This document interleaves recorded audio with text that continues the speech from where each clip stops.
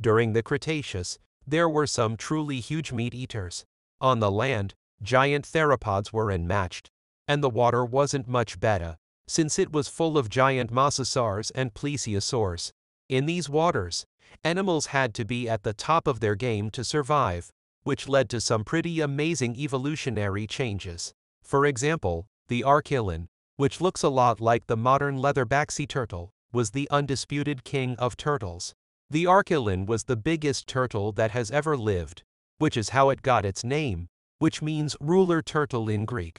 It was also the biggest turtle of its kind to ever swim.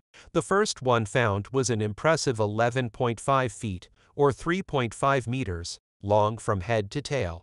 Over the years, Archelons even bigger than that have been found, with the Brigida being the biggest, who weighed between 2.2 and 3.2 tons and was between 4.6 and 15 feet long, making it twice as long as a typical leatherback sea turtle. And the Archelon was very wide, with a distance between flipper and flipper of 4 meters, or 13 feet. The Archelon's big size was partly due to its big shell, which is called a carapace. Unlike most turtles, the Archelon's carapace was not hard. Instead, it was made of ribs that were covered in leathery skin. Even though it wasn't as hard as most turtle shells, it still offered some protection, as the skin would have been thick and durable. Having a completely solid shell would make it too big, which is probably why it doesn't have a hard shell. It would have made the Archelon sink like a rock, so it had very dense rib bones and a light covering to cower both sinking and being too buoyant, giving it more control while swimming. The shell would have had a row of ridges running down the middle of its back. The Archelon's wide carapace also helped protect it from some of the bigger predators, like mosasaurs, because its size would have made it hard for carnivores to wrap their jaws around its body. Even so, it would have probably still been vulnerable to attacks, especially if they were aimed at his delicate flippers. Even though the Archelon's flippers were fragile and long, they were probably easier and smaller prey for mosasaurs and other large marine predators to catch. Even though they were long, it is thought that they weren't the best swimmers. Studies of their flippers showed that they didn't have strong propulsion, so many people think that they only lived in shallower waters. Even more proof is that no bones have been found in places where there were deep waters. With this in mind, there has been some evidence that goes against this theory. For example, the size of its flippers compared to the size of its shell suggests that it probably had short bursts of speed that let it catch moving prey and may have given it enough speed to move in the open ocean if it needed to. When catching its common prey, the Archelon would have used its only weapon, its huge mouth and beak. Some Archelon heads were as long as 3.3 feet 1 meter, so it made sense.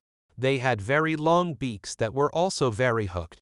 Their beaks were probably covered by a sheath and were sharp at the front, because of its hook shape and the doling back areas. There are two main ideas about its beak and what it ate. Most paleontologists think that its beaver bite was perfect for sharing, which is suggested by its hooked structure and its shearing bite. It would have used its sharp teeth to cut up soft-bodied prey into smaller pieces that it could easily swallow. This method is similar to what leatherback sea turtles do today. It is thought that with this bite, it would have mostly hunted soft jellyfish and cephalopods like squid. Sometimes, it would have gone after harder-shelled prey and maybe even larger fish or other marine reptiles. Cephalopods and jellyfish from the Cretaceous are thought to have liked water close to the surface. This means that Archelon probably lived near the surface and only rarely hung out near the seafloor. The other theory, based on its beak and bite, showed that it lived mostly on the seafloor. Some paleontologists think that a dinosaur was better at crushing than sharing, and that its large head and jaw gave it quite a punch. Its main food source would have been hard-shelled crustaceans, which would have tended to stick to the seafloor. There is some evidence that it may have actually collided with the seafloor often, as it had a thick coating like the underside of a turtle. This thickness shows that it has been in the water for a long time and has been in contact with a muddy seafloor.